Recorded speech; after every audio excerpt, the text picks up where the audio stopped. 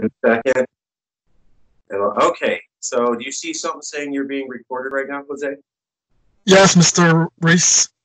Okay, totally. Awesome. So, Jose, you saw a video recently that, yes, California Calexit had did to the her done to the people of Iran. Uh, in your words, what did you think of that video? Honestly, Yes. Okay. So I saw the whole, thing, and pretty much, I agree with everything you said.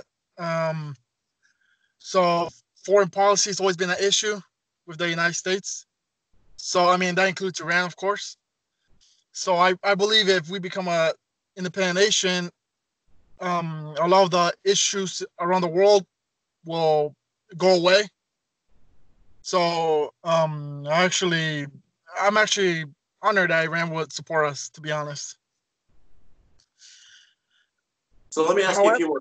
yeah, go ahead. Let me ask you a couple point blank questions because this is some of the feedback we're getting. So, when I said Californians are not as enthusiastic about military invasions as Americans, and we protested the wars in Vietnam and Iraq, and we generally are a peace loving hippie place that isn't that big on militarism. Was that a lie, or you're here in California? Is that our California culture? Did I say something way out of whack, or is that just plain old truth around here? Your words, sir. Yes, honestly, I believe most Californians will agree with you. There's always those exceptions. I know a few people who are, they're pro USA, but most will agree with you. Okay. Okay. When I've also told the Iranian people that part of the reason, California loves cultures. We love reaching out to other people. Not saying I agree with everything the Iranian government does or says. I'm just saying we Californians want a dialogue. We like building bridges. We like reaching out. Americans threaten to blow you up as a way of getting you to say what they want. Californians just kind of keep talking to you and pestering you with our good natured ideas. Am I way out of line when I say that? Or again, is that kind of a California culture versus America difference? Your words. Completely agree. I think there's a California mentality and there's an American mentality. Hmm. The Californian mentality, like you said, is more inclusive. It's more about peace, and the Americans the complete opposite. So, I mean, I once again I believe you're spot on. Honestly. Last thing I want to ask you though. I'm Latino. You're Latino. Sir. That doesn't really matter as much as that we're Californians and we're endorsing our identity. But I got to ask you something. This is something I told the Iranians. They go, why are you willing to talk to us? America says we're bad. Why are you willing to stand up to American imperialism? And I go, because mi abuelita, when I was un niño, told me. And my mom didn't, my mom, who's full Mexican, didn't really like my abuelita bringing this up. And she's all, come on, mom, don't say that. I'm trying to teach them the right things. But I think my abuelita was right. And she says, do you know why there's Latinos in America? Hondurans, Guatemaltecas, Mexicanos, Baja. Is because America invaded all those countries, shot everybody, blew everything up, destabilized the whole thing. So we had to get the hell out. So America ruined our countries, going back to Roosevelt, Teddy. And that's why we're here. My mom hated hearing that, but my grandma was like, that's the truth.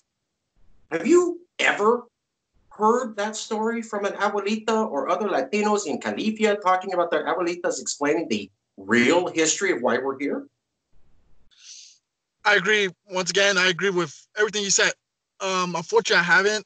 A lot of my family, they're from Mexico, Central Mexico. They're more ignorant on the issue. But I completely agree. The United States has been key to destabilize our countries. Mexico, Central America, Salvador, Civil War. All those countries in Latin America have been, in some ways, I don't want to say ruined, but destabilized, I guess, by the United States. Us, but okay, specifically us Mexicans. This used to be part of Mexico, as you know. The United States pretty much stole. That's what I see. They store land, but okay, that's a different subject. Sure. But yeah, I completely agree. with everything you said. Last question, Jose, and I'd like to keep the dialogue going. We'll post this up and share it with you. We would love to talk to more random Californians. Now, here's the thing. In the Calexit movement, we got started really big when Trump won and Californians were shocked in 2017. It's been about 3 years.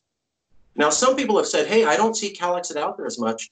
And we always said that's because of rumors and misinformation. The fact is that maybe the Calexit movement stopped doing as much as it did, but no one in California stopped believing that California could be a nation. Now, I've never met you before. You saw me through this video. I imagine you've been in California for years. Let me ask you, as somebody not connected to the Calexit movement, total random person I met recently talking about Calexit, have you ever stopped believing that California could operate like a nation, or that we basically already act like a nation and don't care what the feds say? And am I wrong, or have you been thinking that the last couple of years, no matter what? I will say, I mean, I was born here in California. I will say, at least since I've been a teenager, I've had that mentality. California, we're ready to be a country. We have a big economy. We have all the resources. So, in my personal opinion, I've always believed in that. However, I haven't heard many people talk about the Calexit movement, to be honest. But I mean, I would love to spread the word, and hopefully, this we can have our own nation one day.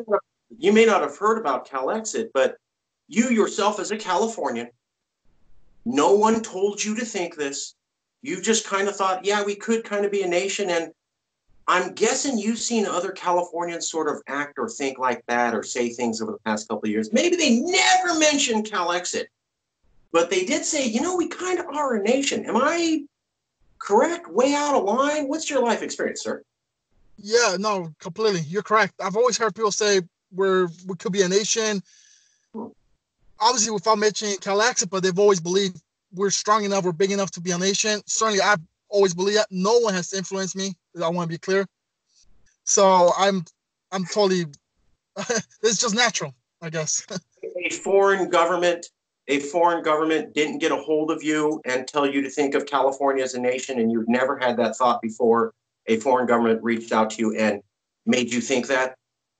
Never. A foreign government has never influenced me. Oh, I gotta ask, because that's what people say. They say Californians don't think this.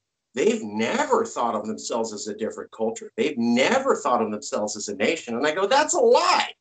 And then the news says, no, that's a foreign government rigged the whole thing and made 1/3 of 40 million people think about secession in 2017. And I go, that's insane. That is insane. No foreign government's going to get 1/3 of Californians to believe anything they don't already want to believe. Am I way out of line here again, or am I right? Again, you're completely right. I'm a native Californian, born and raised. No one's influenced me. It's all natural. Okay, last question, and I'll let you go, brother. Sure. When Gavin Newsom, our leader, Gavin Newsom, goes on TV and he's talking about coronavirus epidemic, and he says, we are a nation state. Does that make you think that maybe Calexit's right around the corner? Yes. Honestly, I believe it's going to happen. Sooner or later, it's going to happen.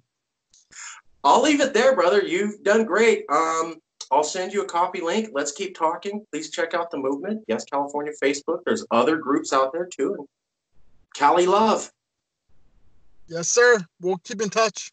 Okay. I'll send you a copy later. Thank you.